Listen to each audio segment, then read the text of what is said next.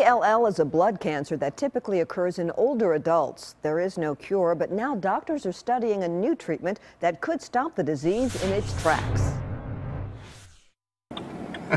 Every week, 75-year-old Ed Vinenberg spends 5.5 long hours driving from Phoenix to San Diego. It is about 385 miles. Ed makes the trek so he can participate in a clinical trial testing a therapy for blood cancer. I've been in, I think this is the 4th clinical trial. The new trial is looking at a drug called simtuzumab for a type of leukemia known as CLL. This is the most common adult leukemia in Western societies. Simtuzumab is actually an antibody. It targets and attacks a protein that's normally only used by embryonic cells during fetal development. Scientists believe the same protein drives tumor growth and disease spread. And we have early data now to suggest that this antibody may be effective in preventing the relapse and metastasis of cancer. The clinical trial is a phase 1 study. The antibody is given as an infusion every 2 weeks.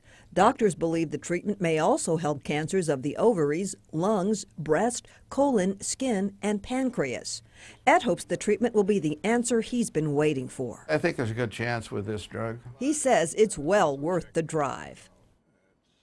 The antibody was developed in the lab by Dr. Kipps and colleagues. The clinical trial will accept patients with relapsed or refractory CLL. Stay with us.